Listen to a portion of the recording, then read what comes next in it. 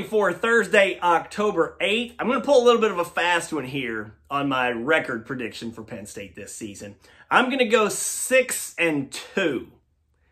Oh, wait a minute, that's only 8 games. I thought they were supposed to play 9 games. Well, I don't think Penn State's going to play all 9 games. I don't think these teams in the Big Ten are going to be able to play all 9 games.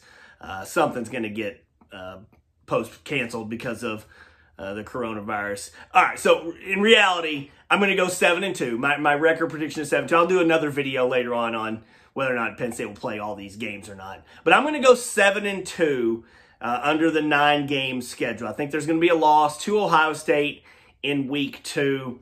And the disappointing thing for Penn State with that Ohio State game is they won't have the electric home atmosphere at Beaver Stadium with the whiteout that you would expect for a typical Ohio State game. I say all the time, if Penn State ever has a chance to win the Big Ten, you have to look and see where that Ohio State game is. If it's in Columbus, you got to think, okay, that's going to be really difficult, and you won't necessarily like Nittany Lions odds. If it's at Penn State, hey, Penn State has given Ohio State trouble really there a good bit. Going back to the 05 whiteout game, which was a tremendous win, the 2016 game, which really got the program back on the map. But they won't have that atmosphere. And so it's really going to be more of a sterile kind of environment. And I think Ohio State's got the better team. So I'm going to pick Ohio State to win that.